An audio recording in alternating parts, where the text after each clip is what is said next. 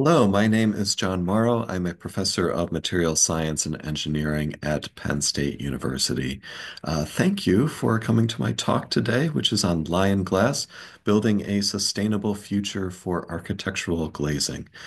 This is research that is funded by a seed grant from Penn State's Cocoziello Institute of Real Estate Innovation. So I'd like to give a big thank you to the Cocoziello family and all of the other supporters of the Cocoziello Institute of Real Estate Innovation, and additional support coming from Penn State University. Now, LionGlass, what is it? The problem that we're trying to address is the CO2 footprint of the global glass industry, which produces about 86 million tons of carbon dioxide annually. Where does this come from? More than 90% of this comes from standard soda lime silicate glass. This is the common everyday glass that you find in all architectural windows.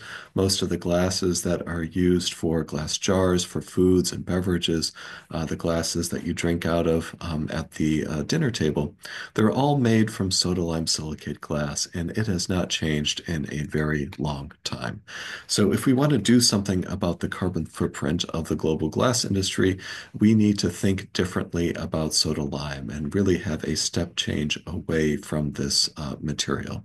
Now, why is it called soda lime silicate? It's called soda lime because the three main ingredients are soda ash, which is sodium carbonate, limestone, which is calcium carbonate, and silica sand, which is silicon dioxide. Now, both soda ash and limestone are carbonate batch materials, which means as they are melted, those carbonates decompose into oxides and they release carbon dioxide in the process. Now, about 20 to 30% of the carbon footprint of soda lime manufacturing is due to the decomposition of carbonate batch materials. This accounts for, roughly 20 to 30% of the carbon footprint, and one way to reduce this is through the use of recycled glass. However, that leaves the majority of the carbon footprint, about 70 to 80%, is due to the energy consumption that is required for the high temperature melting of soda lime glass. Soda lime is melted at temperatures of around 1450 to 1500 degrees C. It is very hot. And so when you put it all together, soda lime manufacturing contributes about 86 million tons of CO2 each year. LionGlass is Penn State's pending alternative to soda lime. This is named after Penn State's mascot, the Nittany Lion, and it replaces soda lime with a completely different family of glass compositions that are based on phosphates rather than based on soda lime silicate. Here's an image where you can see the beautiful clear LionGlass there. LionGlass eliminates the use of carbonate batch materials. So there's no more soda ash, there's no more limestone. In fact, there aren't any carbonate batch materials that are used in the melting of LionGlass. Also, importantly, LionGlass reduces the melting temperature of glass manufacturing down by about 400 degrees Celsius compared to soda lime silicate. And this leads to about a 30% reduction in the energy consumed during glass melting. LionGlass has additional advantages beyond the lower melting temperatures and reduced carbon footprint. Namely, it yields over a tenfold increase in the damage resistance compared to soda lime, meaning that it's much more difficult to create cracks in LionGlass. And this can be a path forward toward lightweighting of glass, which has additional environmental benefits because of the reduced raw material consumption, the further reduced energy consumption for melting lighter weight materials, and downstream advantages by reducing the costs and the energy consumed in transportation of the goods. This shows a comparison of soda lime silicate emissions versus LionGlass emissions. This is milligrams of gas per gram of gas that gets released. You can see that soda lime silicate has 192.8 milligrams of CO2 released for every gram of glass. So it's close to 20% of the material is lost as CO2 that is volatilized during the melting process. Compared to line glass from the batch to melt conversion process, since there are no carbonates used, the only CO2 that is evolved from this batch to melt conversion process is just a trace amount that is already in the atmosphere or any impurities due to carbonates. Instead of CO2, the primary gas that gets released from line glass melting is water vapor. So we're trading in something that is environmentally harmful, CO2, for something that is environmentally neutral, water vapor. LionGlass, because it was developed based purely on internal Penn State funding. We have actually three patent applications filed now for LionGlass with no strings attached to any outside funding source. It has garnered a lot of attention, featured here in BBC News, also in this great video at the Big Ten Network that aired during the football games. Our first industrial partner is actually on the container glass side. So Bormioli Luigi is one of the leaders of the European glass industry based in Italy. We just conducted our first pilot scale trial in Murano in Italy, and you can see some of the cups that were made there with really nice melting quality, demonstrating the scalability of LionGlass and the ability to make nice products. Now, what about application of LionGlass outside of container glass and towards architecture? We've got an awesome team here at Penn State working on LionGlass. The leaders of our architectural team are myself, and also my partner in crime here is Dr. Julian Wong, who is an associate professor of architectural engineering. Our experimental efforts in LionGlass are being led by my postdoc here, Dr. Nick Clark, as well as my two newest PhD graduates, Dr. Titus Reed and Dr. Brittany Hockey. Leading the architectural effort is our PhD student, Mehmet Ozay, who is also the one who prepared these beautiful slides. So big thank you to Mehmet for putting this together.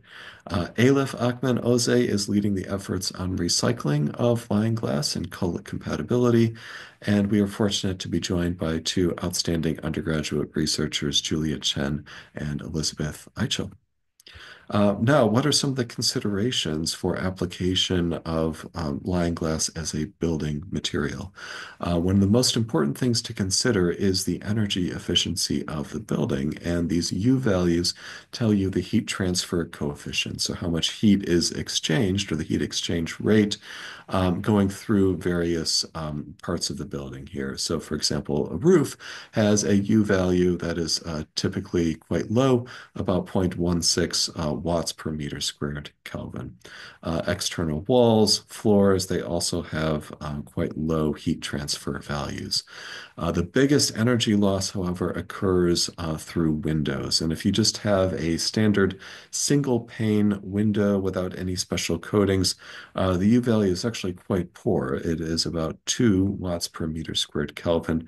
So that leads to a relatively high heat loss. And ways to improve this include designs of more energy efficient, what's called insulated glazing units.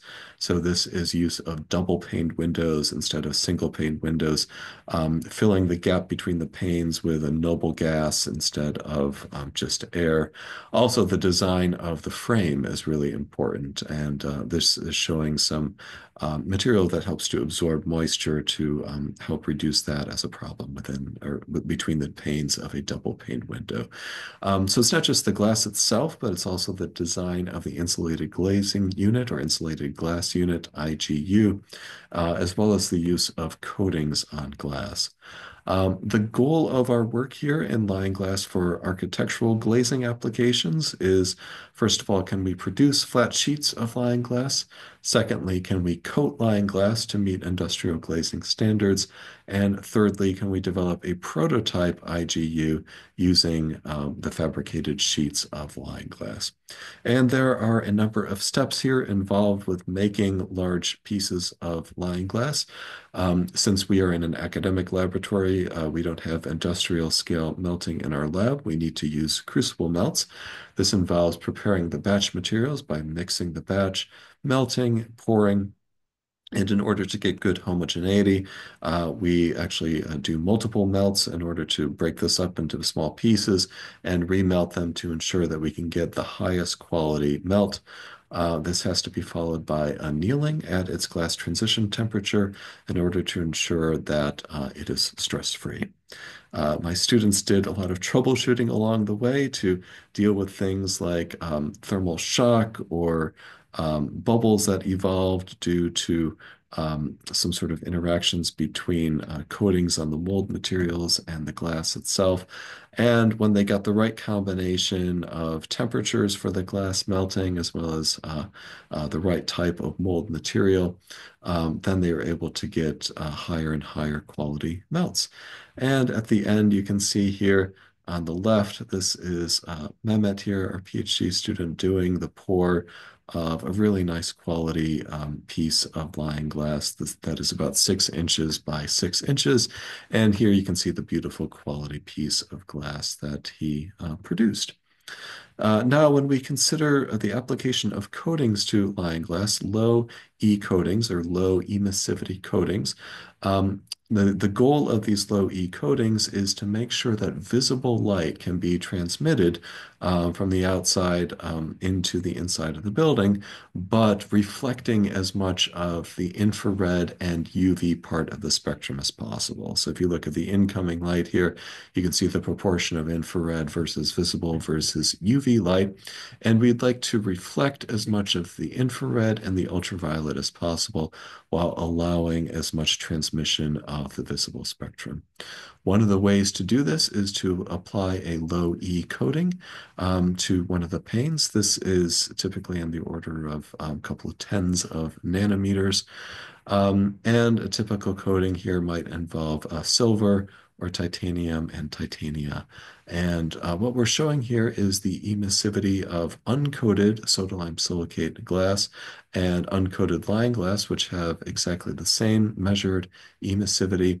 And then if you apply a low E coating, the emissivity goes down substantially. So the range of industrial soda lime silicate with industrially coated low E coatings ranges from 0.01 to 0.15. For LionGlass, even with our first lab scale coated LionGlass, we were falling within that same range. And we expect that the performance will only improve as we go to industrial scale. So we're getting very encouraging results here, both for the formation of LionGlass as a sheet glass, as well as the applicability of low E coatings to ensure that not only are we going to reduce the energy consumption in the manufacturing of LionGlass, but it's also going to provide good energy efficiency for homes and for buildings that make use of it. One final result here shows the optical transmittance and reflectance of the coated LionGlass versus coated soda lime silicate. You can see the percent transmittance for uncoated LionGlass here in black, where it is actually reflecting or absorbing ultraviolet radiation, has a very high transmittance across the visible. Then when you apply the low E coating, you can see that it absorbs a lot more in the infrared while still allowing for a really high visible transmittance comparable to that of soda lime silicate. Of course, this is just a lab scale coating. And then on the right here, you can see the high reflectance of the infrared, that the low E coating is doing its job on both LionGlass and on soda lime. So thank you very much for tuning in to this presentation.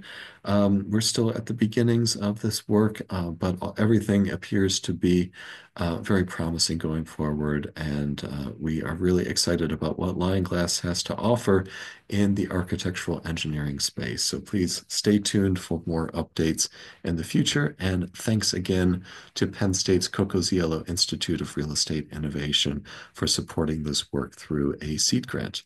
Thanks, everyone. If you like the presentation, be sure to click that like button. And if you have any questions, feel free to drop them below. All right. Thanks, everyone. I will see you next time.